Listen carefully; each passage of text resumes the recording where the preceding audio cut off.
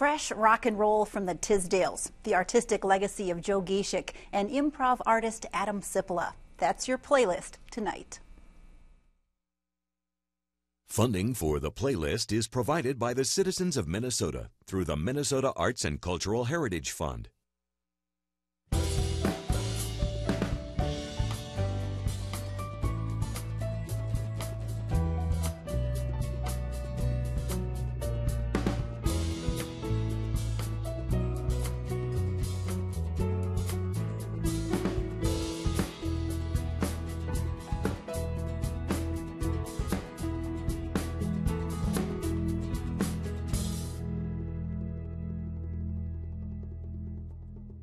The Tisdales are a forceful foursome. Some say it's the loudest band in town. Please welcome the Tisdales to the playlist.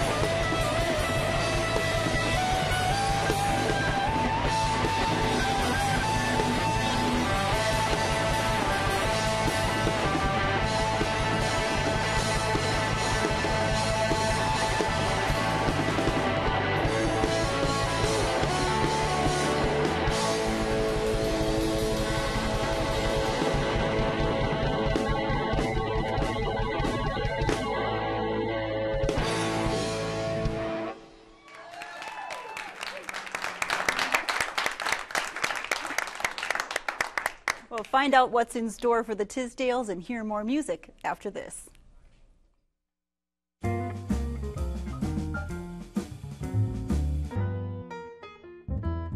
We're here at the Duluth Playhouse, where opening shortly is The Royal Family by George S. Kaufman and Edna Ferber. And we're the first of the summer shows this year. And it's a wonderful comedy, classic American comedy about a pretty odd theater family based loosely on the Barrymore family. Some very contemporary issues in it. The women of the family are the breadwinners, trying to figure out balancing family and career, and how do you do that? What's more important? And you have to give something up to have the other. And it's funny. The County Seat Theater Company in Cloquet, Minnesota, performing at our own lovely Encore Performing Arts Center and Gallery, is presenting The Gin Game by D.L. Coburn. This play opens on June 8th. It's a two-person cast with Mary Smith and Michael Rosen. This play is full of everything that you would want in a lovely summer production. It has a beautiful set, fine acting, lots of humor, and very meaningful drama. We're at Renegade Comedy Theater, and we're putting on a production of Tennessee Williams' Summer and Smoke and his rewrite of that show, The Eccentricities of a Nightingale. Both stories are about unrequited love, and it's a chance for the audience to see two versions of Tennessee Williams' take on unrequited love. The County Seat Theater Company at the Encore Performing Arts Center is presenting its own encore performance of Wiley and the Hairy Man by Jack Stokes. This is our award-winning play, and we have been invited to be the only representative of the United States at the World Festival of Children's Performing Arts in Toyama, Japan. Hair, the musical at the Duluth Playhouse. You should see it because it's filled with sex, drugs, and rock and roll. It's high energy, young, passionate people asking questions. It's good, really good. You'll be touched too. The name of the show is Sideshow. It's at the Harbor City International School, and it's done through Lundin Productions. Oh, it's a fantastic show. It has great music, and it's about two conjoined twins, Daisy and Violet Hilton, which is their two true ladies who grew up in the Depression and started in a sideshow as freaks, and then they move on to vaudeville. And it's just about overcoming adversity and staying true to who you are, and these two ladies had to maintain individual personalities, though they were joined at the hip. Well, that's just 6 of the many shows coming your way this summer. Check the schedule at your favorite theater or discover a new one and make a point to see some shows this season. Now, there's a must-see art exhibit currently on display at the Edge Center Gallery in Big Fork. It features the artistic legacy of Joe Giesick. He was an incredibly talented painter who drew powerful images from his Native American culture. This interview, recorded for Native Report in 2006, it's a wonderful introduction to Joe Giesick, the artist. I went to school basically to learn anatomy. I was basically learning about compositions and color compositions, but in later years, after working in landscapes and still lifes, after finding myself involved with these ceremonies and becoming more spiritually involved in my own spiritual ways, I sort of ran into my own technique when I was living in Reno, actually. I was basically working with brush at that time, and then one night I started to experiment with my palette knife. And I was even using a table knife at one time. If you're painting on canvas and you hear that sound of canvas on your brush, it's unfinished.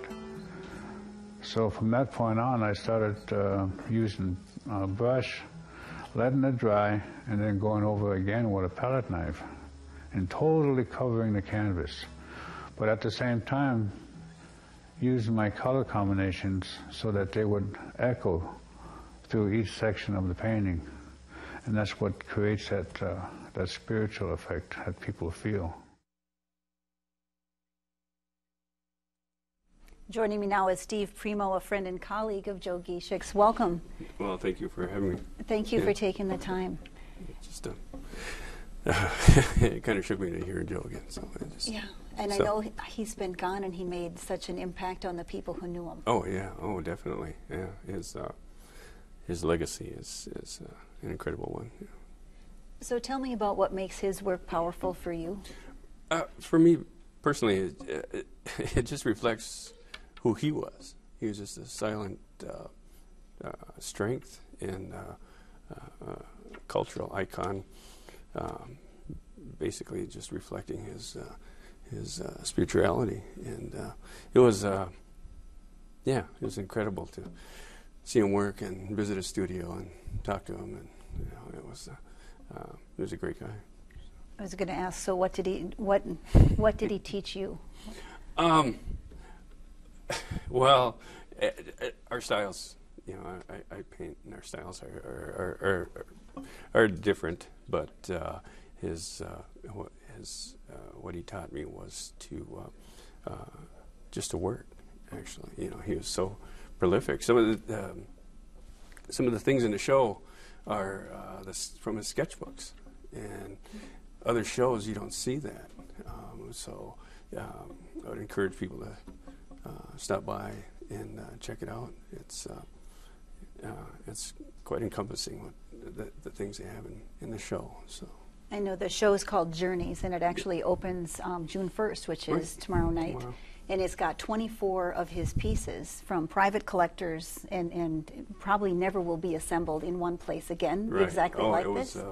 It was the outpouring of support from the people that were asked to donate some of the works. It was incredible, and like I said, we took sketches from his studio and paired it with some of the paintings that are on display. And what makes his imagery so impactful? Because they're powerful no matter what culture you're from. Yeah, oh, definitely. The subtlety, the subtle strength that he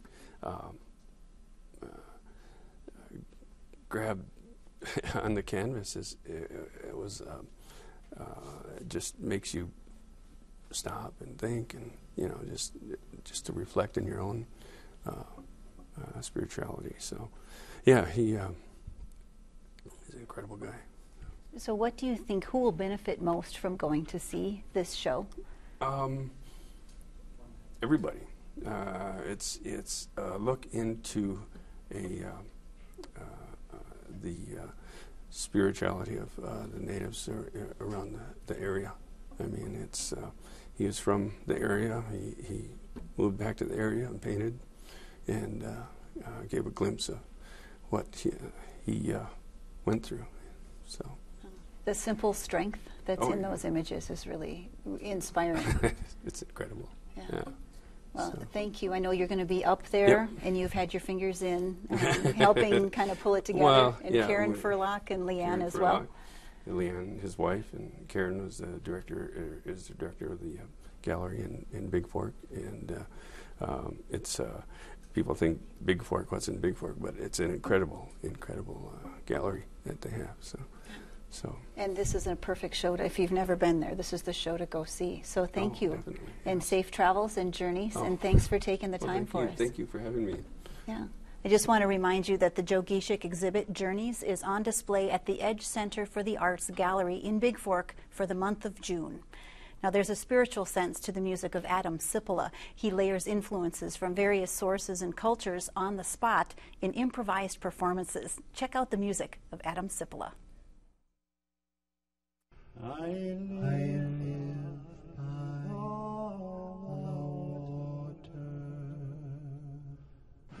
by the water,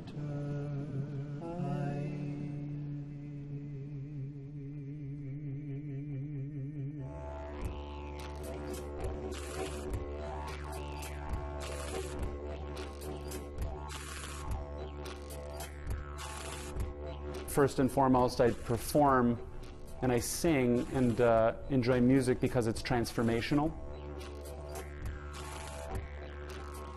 I really thrive in that improvisational realm.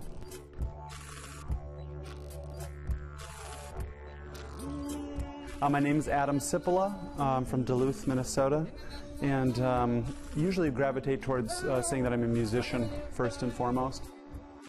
I write poetry, and a lot of the poetry or the writing that I do ends up in lyrics or in music.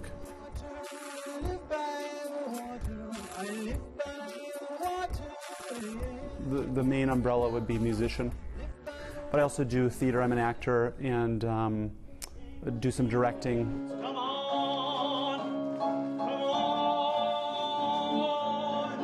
For somebody who does musical theater, I find a lot of musical theater to be more on the cheesy end, but the ones that I really enjoy being a part of are telling a little bit deeper story, like Parade is a great example.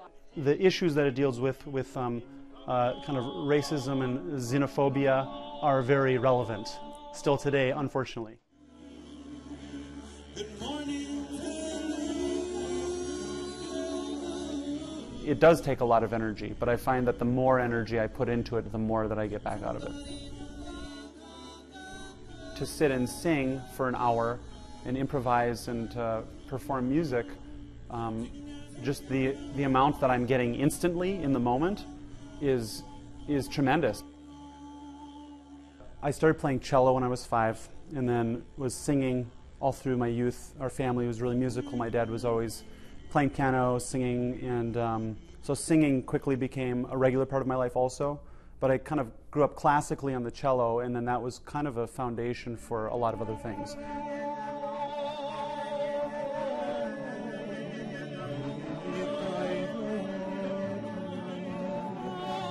For me, it's about this creative source of the universe and like to know and to love that source. It's all for the love of it. It's for that human kind of heart-to-heart and mind-to-mind connection that happens with good art and with good music, good expression. By the water,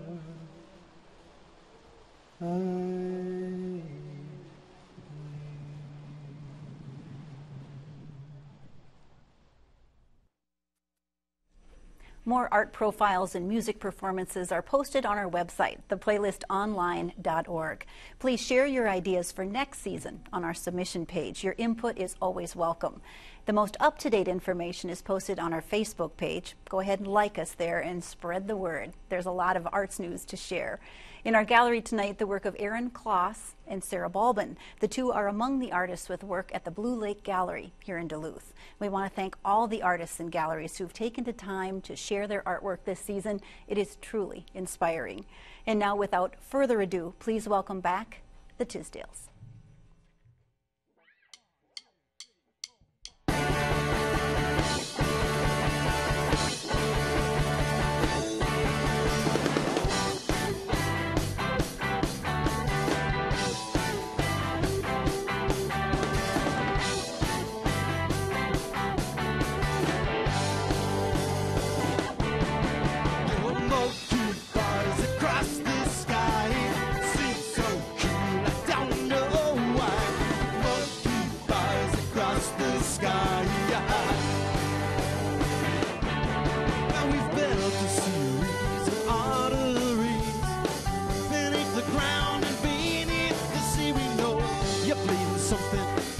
Something won't be there long.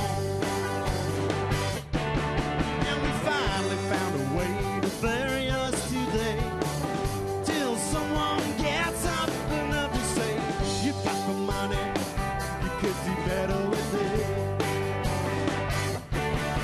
Oh, monkey bars across the sky, it seems so good, I don't know why. Monkey bars across the sky.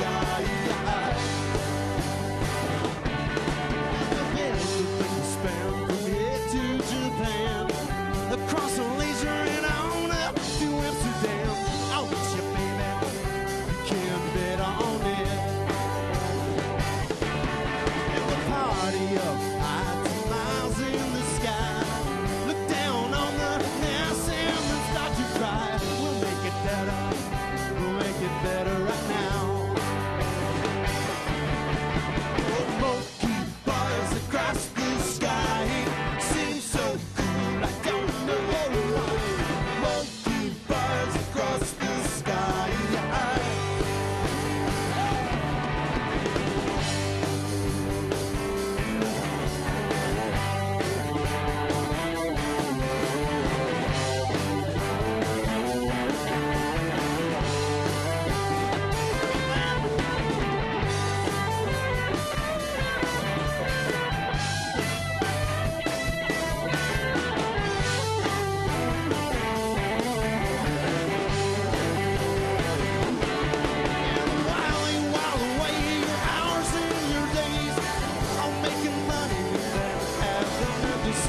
You'll make it better, you'll make it better right now. Invest all your time, oils and mines. Trouble is you're wasting your time because I ain't your mother. You should know better by now. Oh, monkey bar.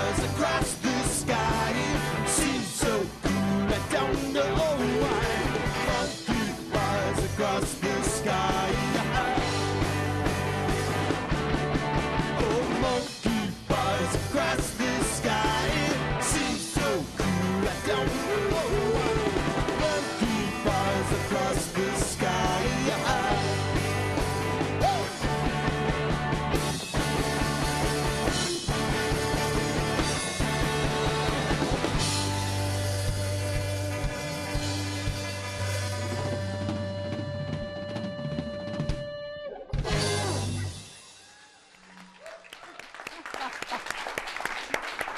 Fantastic.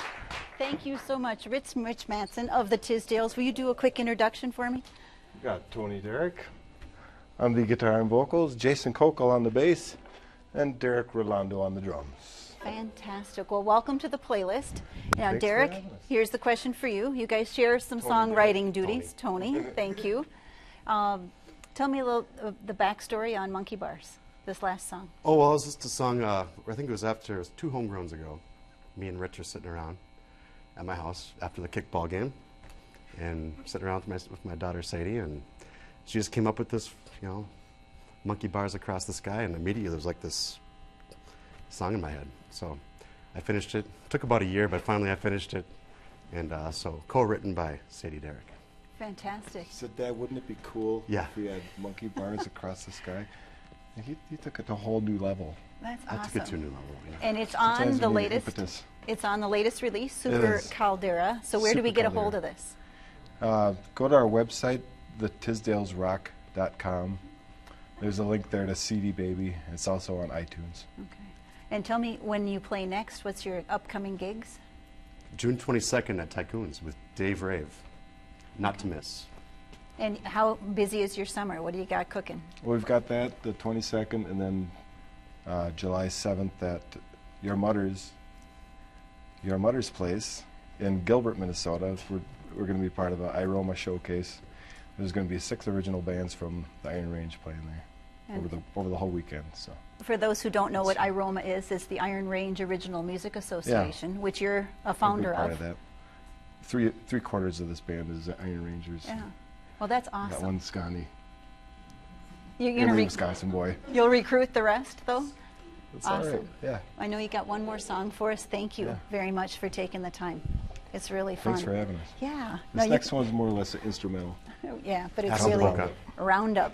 Now you can look for the Tisdales playing somewhere near you this summer. And thank you for watching tonight. Remember to take advantage of the great arts and music shows in our community. Enjoy the original creative work all around you. Have a great summer. Gentlemen, it's all yours.